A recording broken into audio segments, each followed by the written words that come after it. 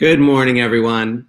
I'm Rob Bayless, the Executive and Artistic Director of the Broad Stage. Welcome to Music Mornings, our second live stream of music on Sunday mornings. We're thrilled to be with you. I hope these endeavors are bringing you equal parts some entertainment, some solace, and some peace of mind and connection to all that we hold dear here at the Broad Stage while we are in the land of physical distancing and isolation. It's wonderful to beam into your homes and to bring you these wonderful concerts. Last night, we also enjoyed our Poetry Hour with the Red Hen Press. I encourage you to take a look at that. It's now on our website and can be viewed in archive. So this morning, I am honored and thrilled to introduce this incredible cast, beginning with Lynn Harrell. Lynn Harrell, the incredible American treasure. He's a cellist who has been at the height of American music since his debut in 1961. He's brought us incredible insight, joy, and wonderment throughout a career that has spanned decades, and we're thrilled to have him with us this morning. Let's introduce Lynn Harrell.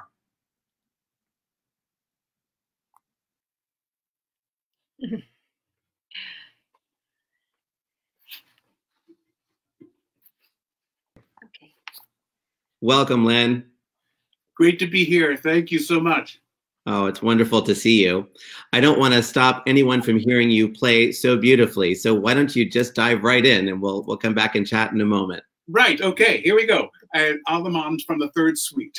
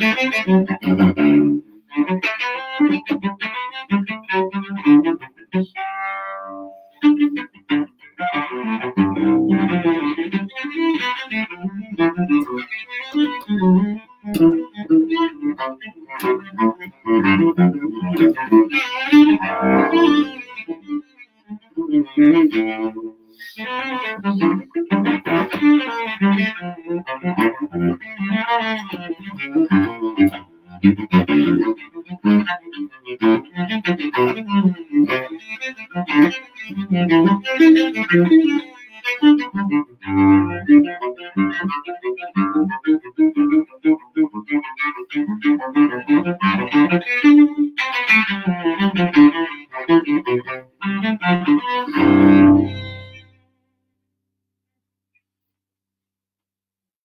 morning.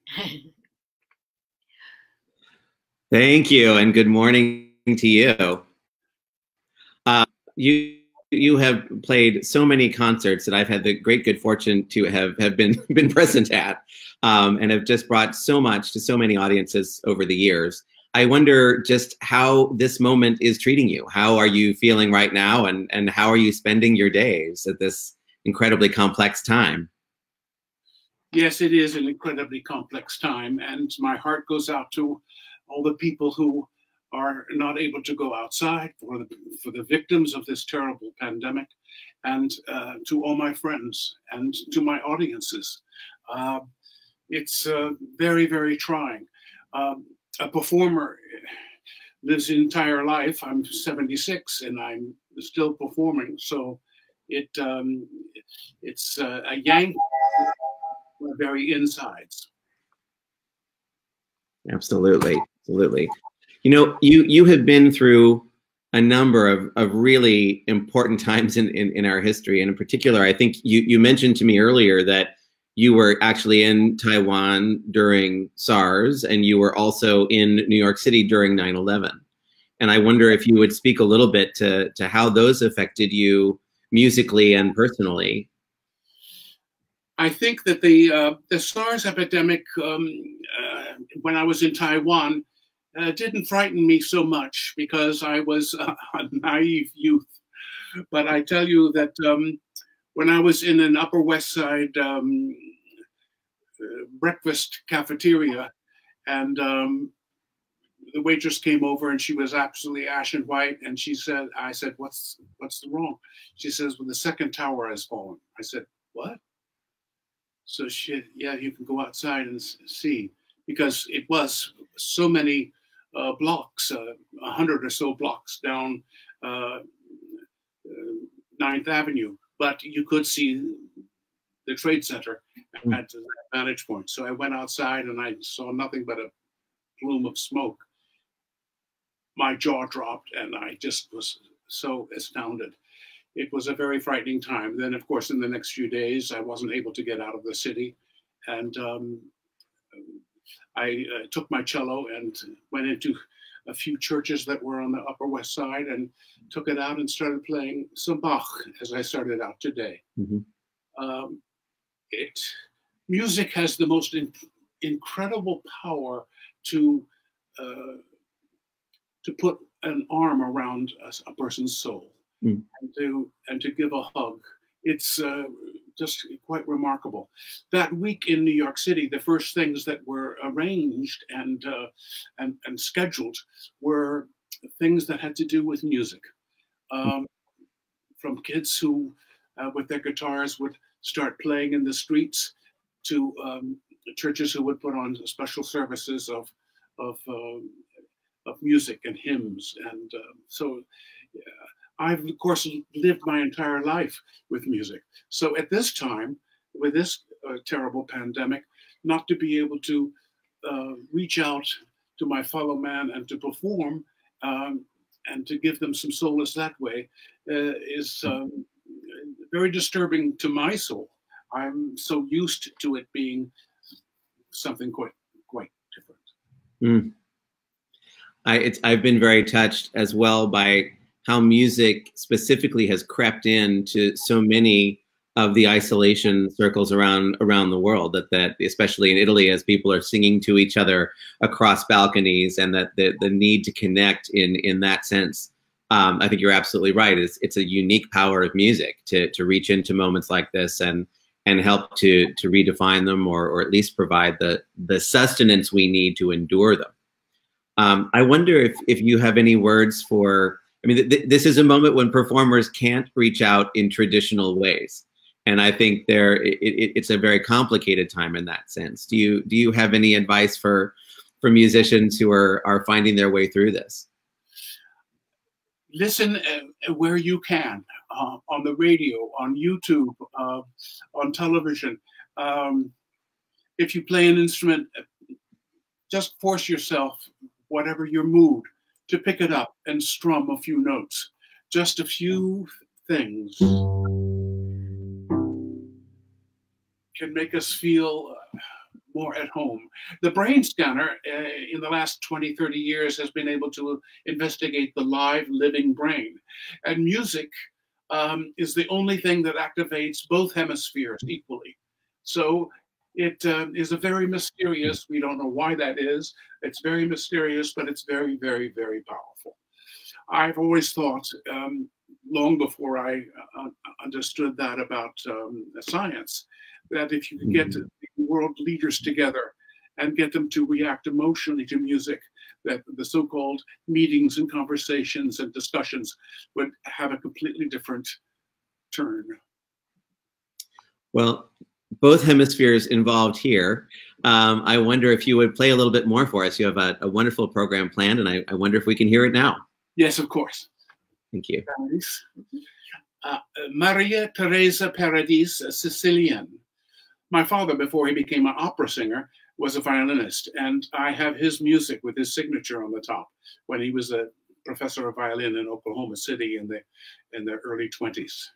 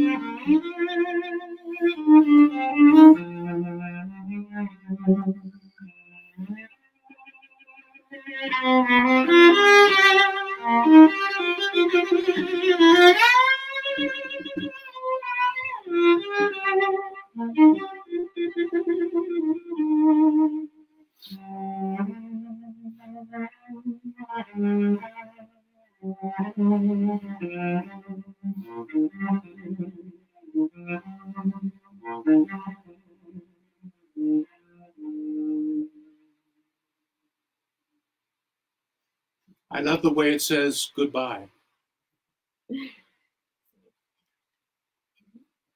What is it? Or something completely different.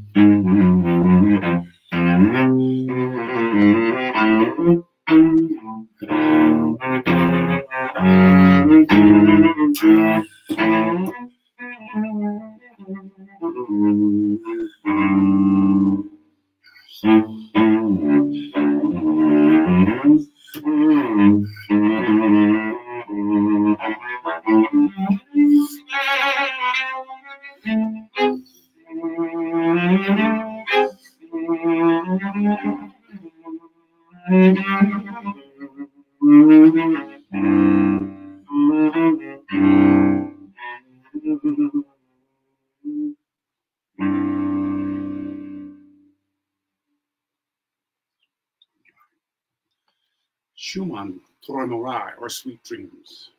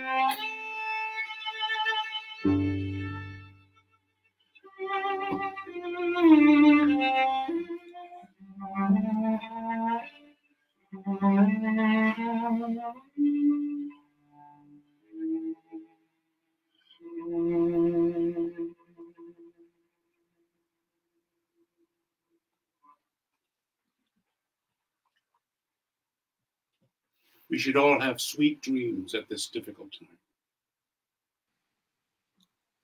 Oh, thank you so, so much, Lynn. It's beautiful to hear you as ever. And your incredible spirit and generosity are exceeded only by your musicianship. Thank you so much. It's just a gift to have you, and especially the continuity that your presence brings to a moment like this is something we can't forget. So thank you very much, and we look forward to more. I want to have you live on our stage someday soon. Someday soon. I reach out to all who can be moved and touched by music, which means absolutely everybody. Thank you so much, Lynn. Thank you. Well, we'll move on now in our program to a terrific performance. Last week, we enjoyed some young musicians from the Sola Academy, and again this week, we will do just that. We'll be hearing from the Shapouri family. Shapouri family. Arya, Liam, and Layla will join us right now with a piece that they've arranged, and we'll have a quick chat with them. Oh. Welcome, Shapouris. Hi. Hello. How are you? We're well. We're well. How are you? I'm very well, thank you. I'm glad to see all of you. Kindly introduce yourselves quickly. I'm Arya. I'm Layla. And I'm Liam. Wonderful. And all of you are isolating together. Yeah. Indeed. Better or worse. How does it feel to be a musical family trying to practice all under one roof? Well, it's a little bit tricky sometimes because we have to stagger who's playing when and who's got the doors open when. But I mean, it has its benefits. We were able to just, play together. And we have one really good music stand that is constantly being passed around our house because we're all fighting to get it first. That I understand is probably the most important part. So now one of you is at UCLA, one of you is at Samo High, and one of you is at Lincoln Middle, correct? Yeah. Yep. And is this the first project that you have done together? Just us three, I think so, yeah. But we've played together at, Sola and in a bunch of different chamber ensembles before. I mean, before the quarantine, we didn't have all this time that we're not only like together, but we're able to, Arya's able to arrange all this incredible music to, to like best fit each of our, musical abilities. So now that we have the opportunity to play together, we're doing it a lot more often. Which is great. And this particular arrangement, this is a work of Astor Piazzolla that you have arranged for, or Arya's arranged for the three of you. Tell me a little bit about how you arrived at the arrangement and how you arrived at this piece. Well, we had just, I had just played the Four Seasons at UCLA, which was, such a blast. And then I think even closer to that, Rufus Bardal, who played last time, Antonio Lisi and I played a different version of the Four Seasons. And even before that, we had gone on tour, Layla and I, to Argentina, where we played different Piazzolla pieces with our school. So it's kind of just been a composer that's, been with us as we've played. So when Margaret came to us and she was talking about, hey, you guys should play a trio, I think the first thing that came to my mind was, let's play some Piazzolla. Piazzolla, indeed. And just to clarify, all those Four Seasons that he's been talking about are the Piazzolla Four Seasons, not the... Yeah. Just in case anyone is deeply shocked when we get into that moment. Wonderful. Well, just before we start this, I wonder if each of you would just share one little thought about how it's feeling right now to be a musician, and what all this is doing for your practicing, and also what this is doing for your future thoughts about performance. Well, I feel that right now it's actually a pivotal moment to practice, because you have like so much more time on your hands, because we can't really go outside or like go to the park or go to the beach. So you're basically like cooped up in your house and you have all this free time. And I feel like you could like practice, and you could practice more for like an hour or 2 hours. You just have more time. And I feel like it's better right now for musicians. More time, but more blood feuds over the music stand. Well, yeah, and with Sola, they're actually going, a lot of online classes. Like Liam's was just at an ensemble online with all of his friends, which is really amazing to, not only play, but to see your friends. And I've been taking music theory classes online with my teacher and my friends. And so, yeah, I think it's really difficult. And I've been so lucky to, been quarantined with like my two like best friends and brothers. And so you have to really look for the positive sides, and there definitely are, with a lot of shut doors, there are a lot more opportunities that have arisen. Yeah. Especially with the ability that, a lot of things are moving online.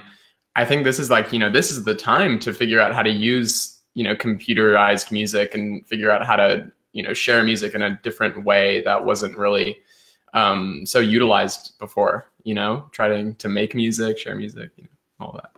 Well, we're so fortunate that you're all under one roof, that all of you were able to put this together. And you just recorded this the other day, right? This is a brand new, hot off the presses. Yeah, I guess. Which is wonderful. So we're grateful to you for sharing your creativity, your family, and your time with us. And let's take it away. Let's see how Piazzolla has come across in this trio. We're looking forward to it. Introduce the piece for us real quickly. So it's Piazzolla's Oblivion tango, arranged for 3 people. These 3 specifically. All right, let's go.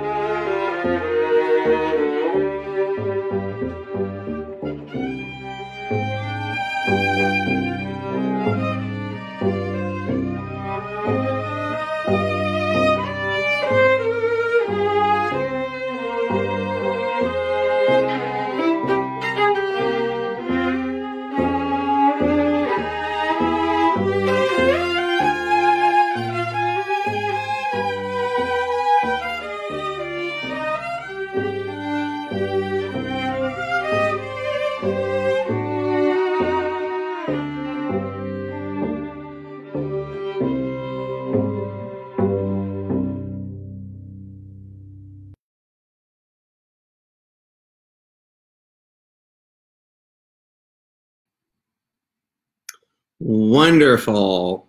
Arya, Liam, and Layla Shapouri, thank you so much. Thank you, Sola Academy, for sharing your incredible students with us.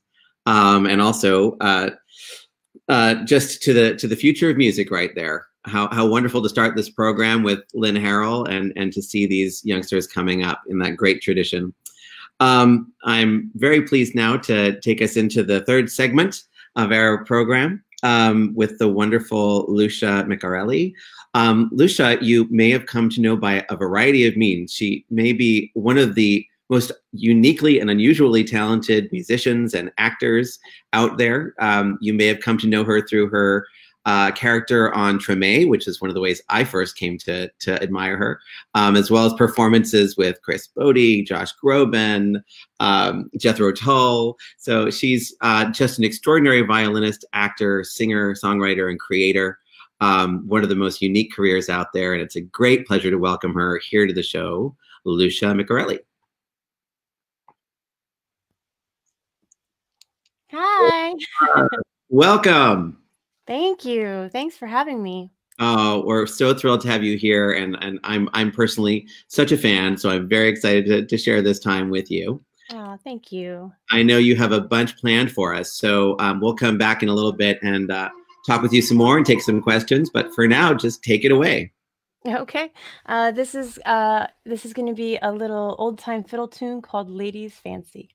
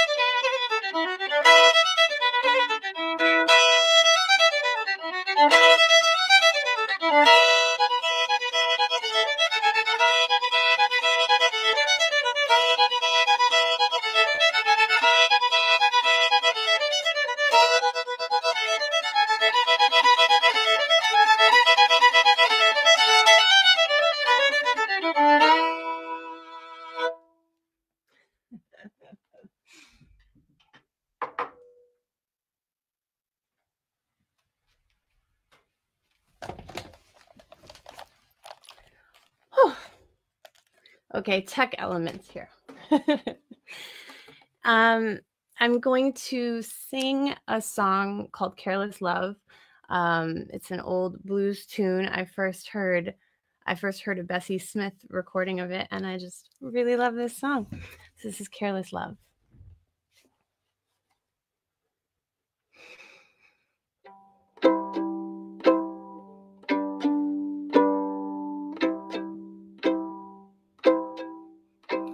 Love, oh love, oh careless love, you fly through my head like wine. You wreck the lives of many poor girls, and you let me spoil this life of mine. Love, oh love, oh careless love, in your clutches of desire, you made me break a many true vow. Then you set my very soul on fire. Love, oh love, oh careless love.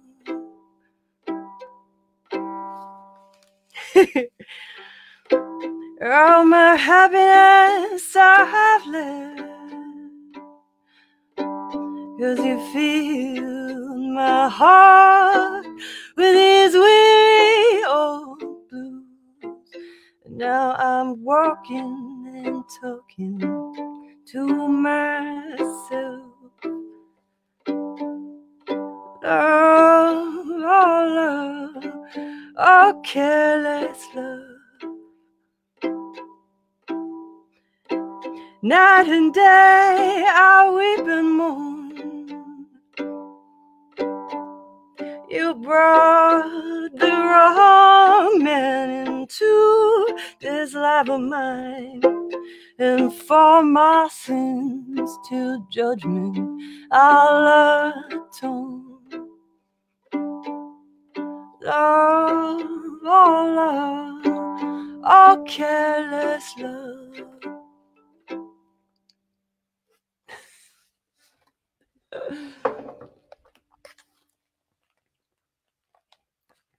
I think I need a bigger head to keep my headphones on. The next song is one of my favorite Tom Waits songs, and I'm performing it with one of my favorite musicians and one of my best friends, Leonardo Amuedo. He's an incredible guitar player from Uruguay, and has lived in Brazil for many years. And now I'm so happy that he lives here in Los Angeles. And yeah, this is one of my favorite Tom Waits songs. It's called Fish and Bird.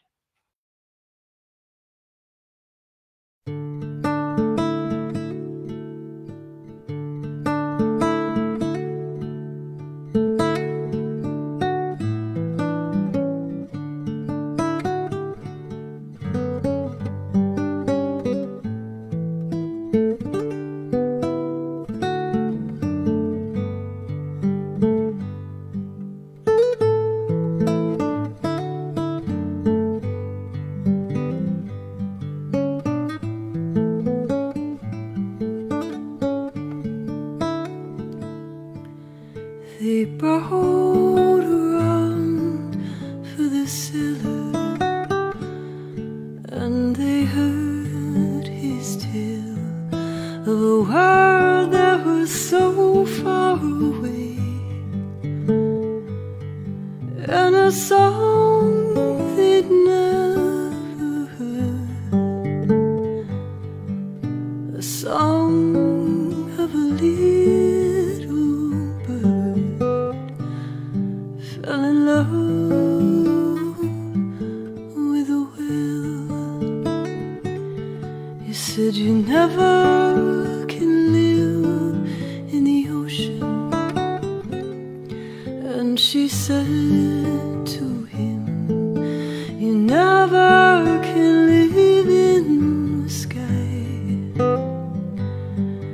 but the ocean is filled with tears, and the sea turns into a mirror. There's a whale in the moon when it's clear, and a bird on the tide. Please don't cry, let me dry your eyes. Tell me that you'll wait for me, hold me in your arms, and promise we never will part.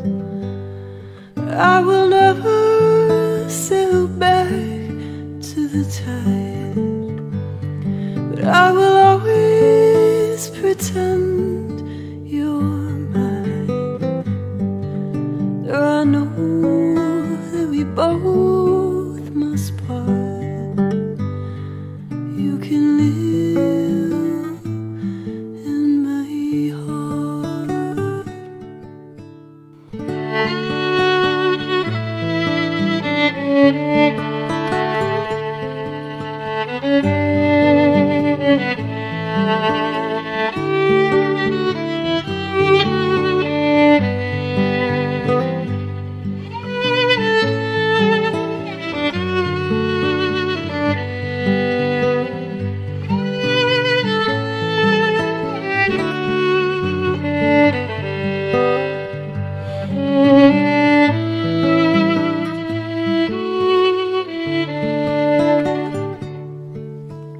Please don't cry, let me dry your eyes.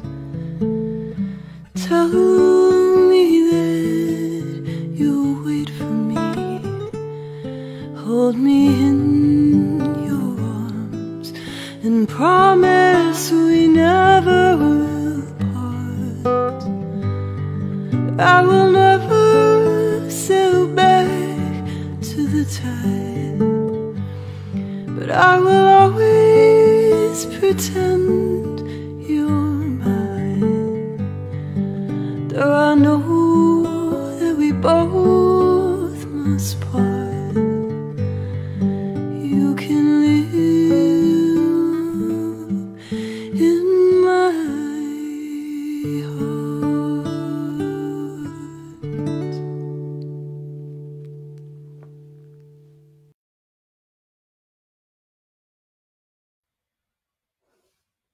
I love that song so much.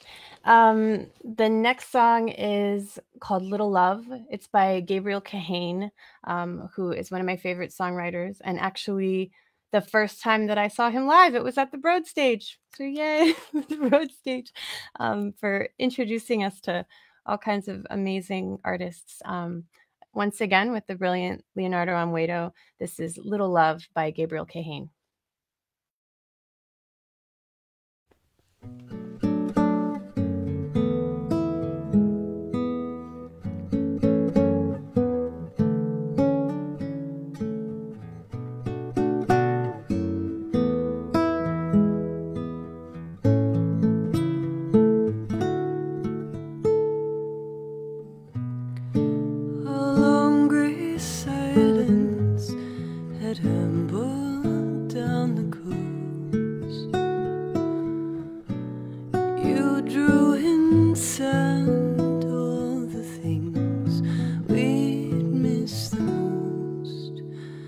Little love, little love,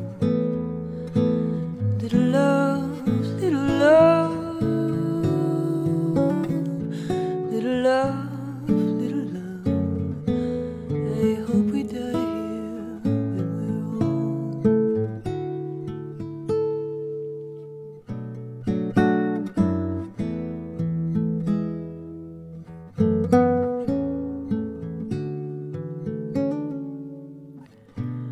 We'll case the shore to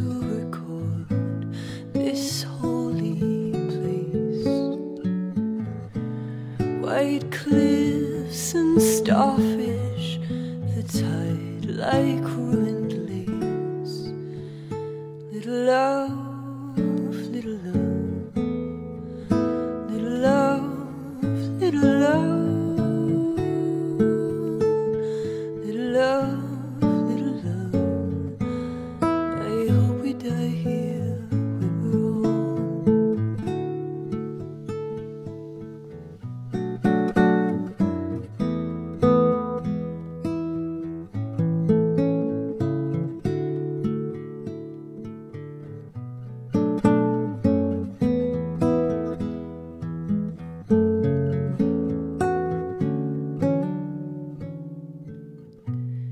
And when we're frail in our lawn chairs by the sea, all twisted hands, shrunken spines, and halting speech, we'll wait for the long gray silence to gather and increase. And when it does, we'll close our eyes and rest in peace.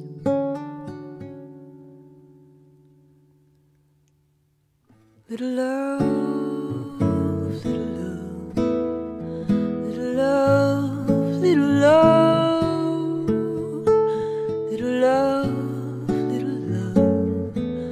I hope we die here when we're old. Little love, little love, little love, little love, little love, little love. I hope we die here when we're old. Little love, little love, little love, little love, little love, little love, little love.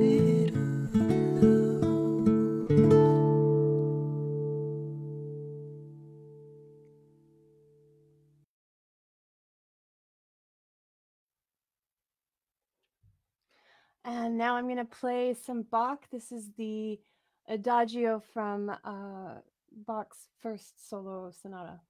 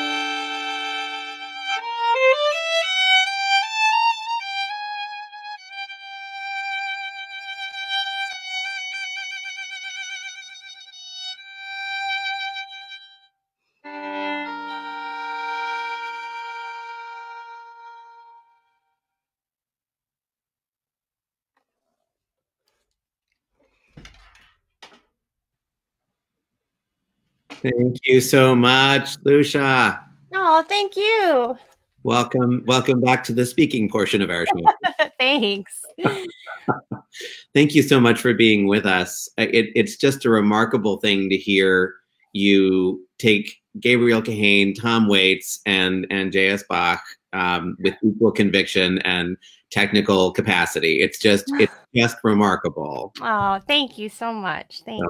I wonder if you would talk to us a little bit about sort of your musical fluidity. You know, it's a wonderful thing that you sort of came into the world, as I understood you, first as a classical violinist and blossomed into all of these other things. But maybe all of these things were there all along. So I wonder if you'd share a little bit your musical journey. No, I don't think that all those things were not there all along. But I guess I've just always been curious. I mean, I was a classical I'm a classical violinist, and I went to Juilliard prep when I was like 11 and studied with Dorothy DeLay and then studied with Zuckerman. But when I was around 17 and I finally like left home and I was sort of on my own and I was living in Manhattan, and I got really into jazz and classic rock like at the same time, because I hadn't actually listened to anything except classical music until I was 17. And a friend of mine who was also a classical musician, he made a mix CD for me and it had like Pink Floyd and Led Zeppelin and Miles Davis and John Coltrane and all of this stuff that I had never heard before. And I was just like so blown away and then like fascinated. So I got really into classic rock and tried to learn all the like guitar solos on the violin. And then I also was just so sort of stunned and amazed just by jazz and that whole world. And I started going to jazz clubs and listening to stuff. And so, it just came out of that. Like I was attracted by the music that I heard, and it made me want to learn about it. I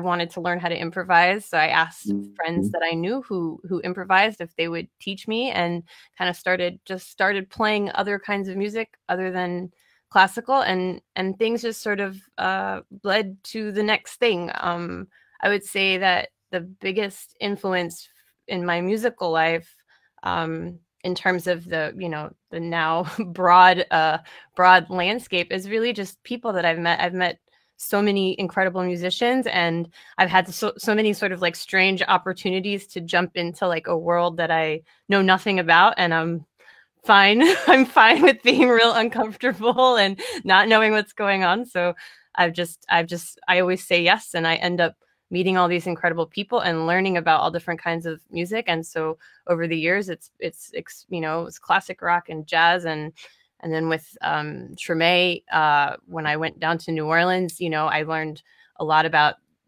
music of the South, and then also started singing, which I'd never done before, and was acting. I don't know.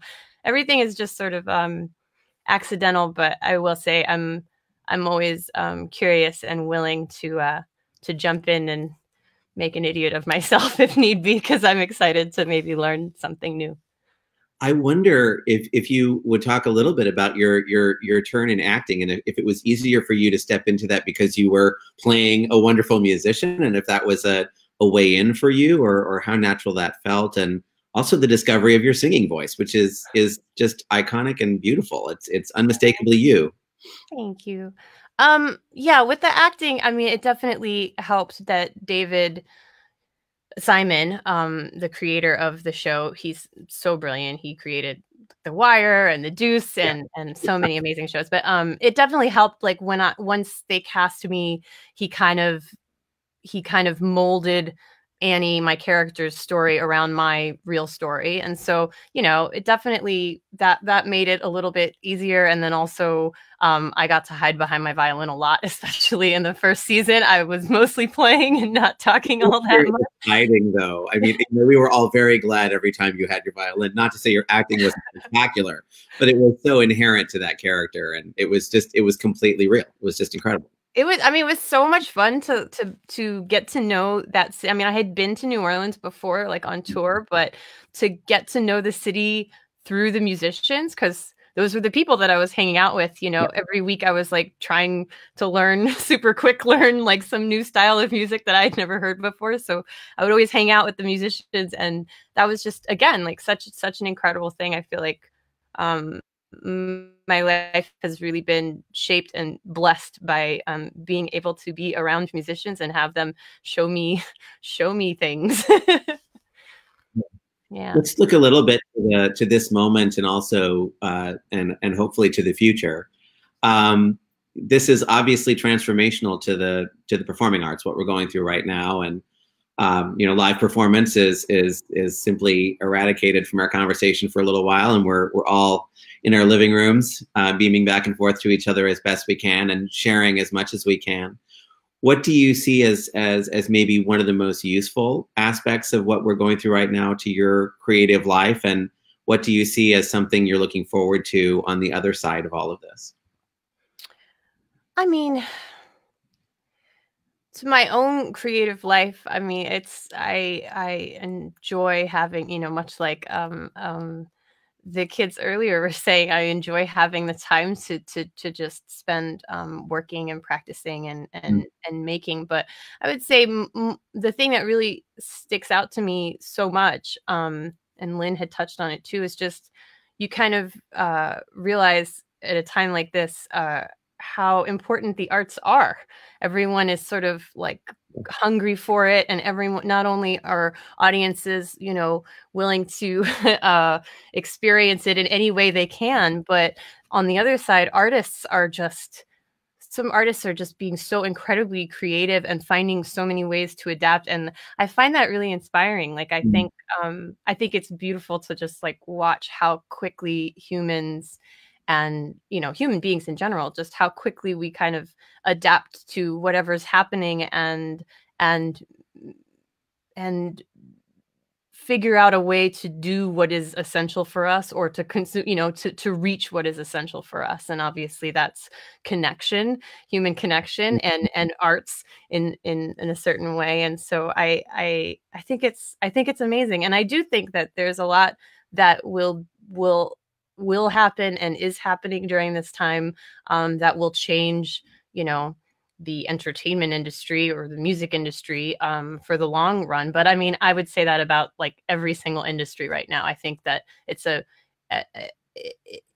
crisis, and it's also weirdly a time of sort of rapid growth and adaptation. And I almost feel like we're, you know, as a planet and as a species, we're just like jumping forward a lot, you know, because we're just like having to figure it out. So I'm excited about what's on the other side of this, but you know, mostly I hope that we get through this sooner rather than later, and I hope that everyone's okay. It's really intense. It is indeed. It is indeed. I can't tell you how grateful we are to you for this time and for all of your thoughts, your incredible music.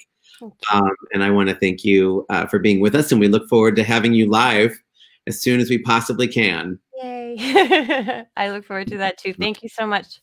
Take care. Bye. So with that, we will conclude our second ever Music Morning, and we'll look forward to the next. I hope for all of you out there that you're staying safe, you're staying as healthy as you possibly can, and you're staying inside.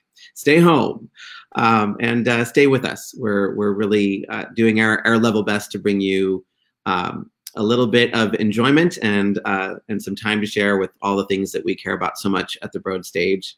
And we look forward to continuing this process until we're on the other side. So thank you so much for your kind attention, for spending the morning with us, and we'll see you next week.